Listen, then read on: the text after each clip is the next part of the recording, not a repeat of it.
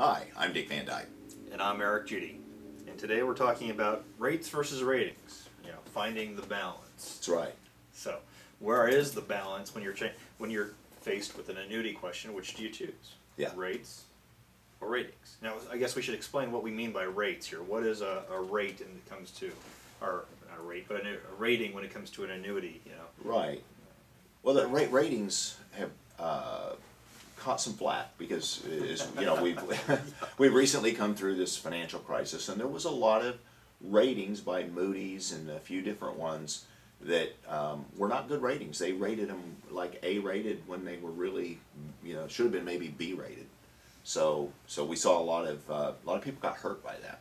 Yeah. So, and we should talk about ratings. There's, I think, of 6 different companies here. You've got your Standard & Poor's, Fitch's, AM Best, The Street, which used to be Weiss, and then there's a Comdex rating, which is kind of this composite scoring system. So there are a lot of different ratings agencies out there. So it's not just being able to look at, hey, well, this one is good, this one is bad. Right. How do you choose? If one or two of them see something completely different than the other 6, you've got to stop and figure out what's going on here.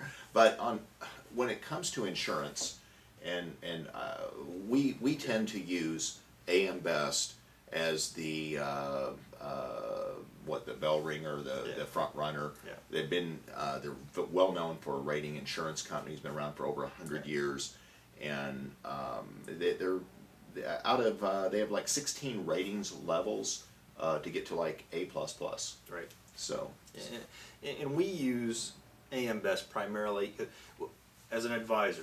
The first thing that we take into consideration when making a recommendation is the return of that the client is going to receive what that contract guarantees them. So, not the return on the money, but the return of the money. Yes, I love that quote. But so that's the first thing we take into consideration when making a recommendation. We're never going to recommend a company to work with if we don't truly if it's substandard. Right. There's something that could be very negative about that company. And so for us, we're looking for companies that typically you would, if you don't look at the actual rating, but the statement would be they're in good financial condition. Right. So which is typically B or above. Right. Well, and when we look at an AM Best rating, to get to a B rating, it's like number 10 or 11 out of 16. For a company to achieve a B rating, it's very difficult, very difficult. So when we start looking at maybe a B+ to an A-rated company, which is like, only 4 back from 16 or 15, to where it's like a number 12 out of 16 ratings or number 13, that's pretty good. So I mean, as a rule, Eric, with our clients, we'll go B+ or above to balance getting good rates. And so here's the balancing question. Just in the not too distant past here, we had a company in our state that was literally trying to buy the business in a metropolitan area. They were offering rates that were 3 times higher than anyone else. But when you went and you looked at their rating, they were a C minus. Almost non-existent. Yeah, they were obviously trying to buy the business because they needed the capital, whatever the reason.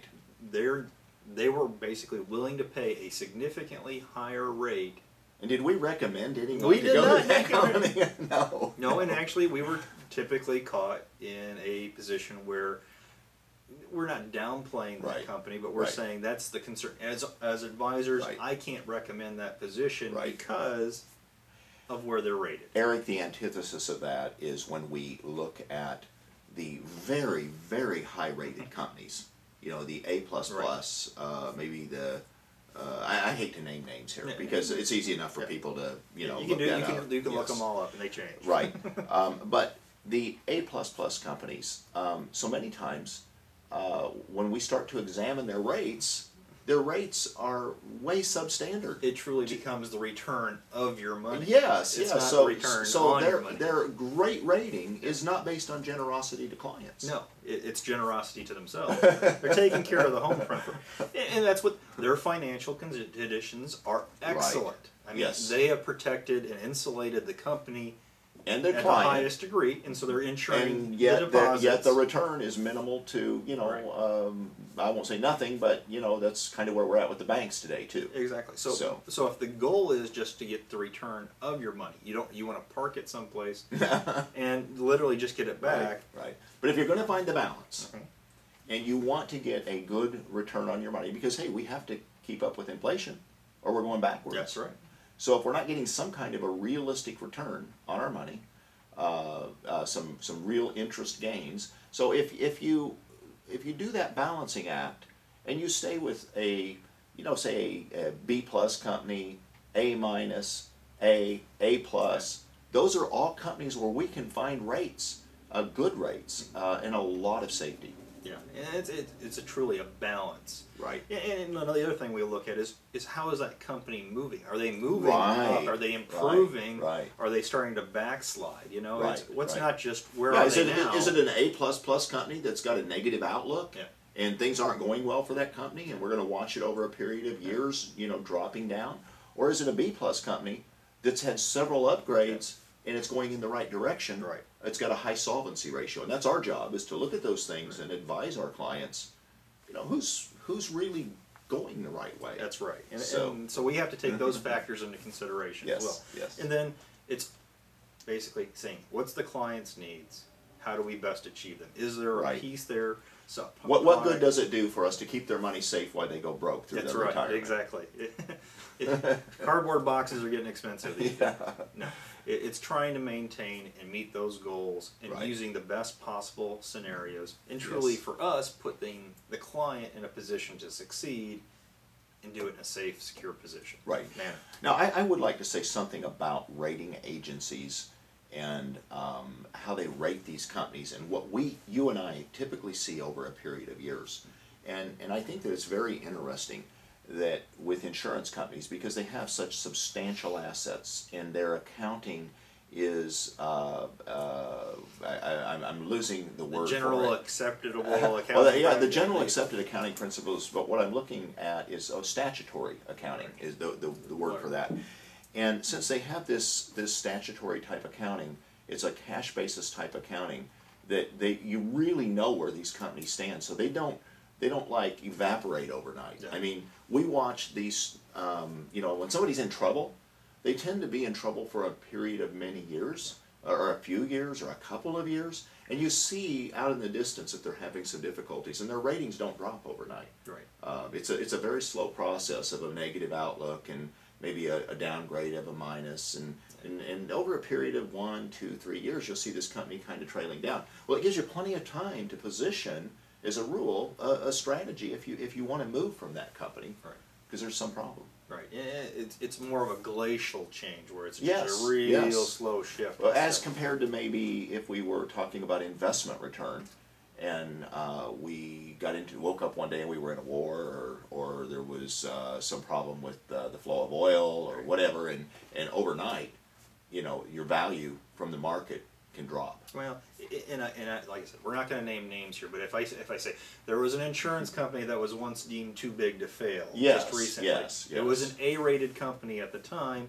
Now, public perception is that they were in big trouble. They were in big trouble. Oh my gosh! And my money might be in big trouble. That's right. Yeah. Now, it did that company's name start with an A? Yeah, I was going to say it should. We haven't narrowed it down to too many if we did, but it should be known that basically no premiums, no benefits were failed to be paid. Right. And it wasn't the insurance division that was in trouble. Right. It was the investment side. That's right. And that company still maintained an A rating through all of that, even with clients pulling out, you know, in a big way because they were afraid.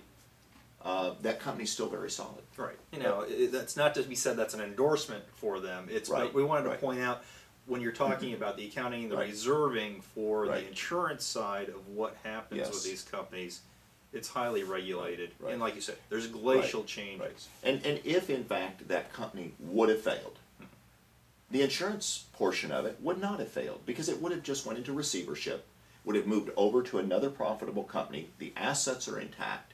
The money is extremely safe, and that's what folks. That's what you need to understand about annuities, is this high level of safety that annuities have. So, all right. In conclusion, rates or ratings, which is more important?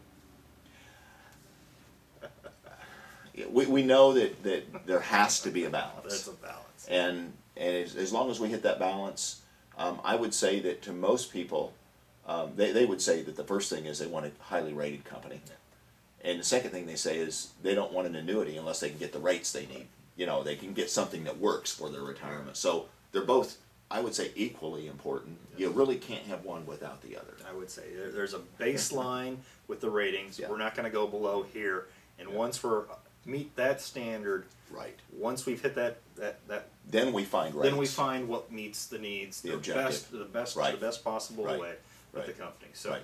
You cut your line in the sand with your ratings, yeah. and then you move yeah. to the benefit level from there. Yeah, and that's the job of the advisor, folks, is to help you find that balance, and that's what we do for our clients. And you want to get with a good local advisor that really can make a difference in helping you find that balance. Yeah. So, thanks for tuning us in. This wonderful day. That was kind of weak, Eric. That's what it was. It's a beautiful day here. Thanks for enjoying the video. Thank you. Bye now.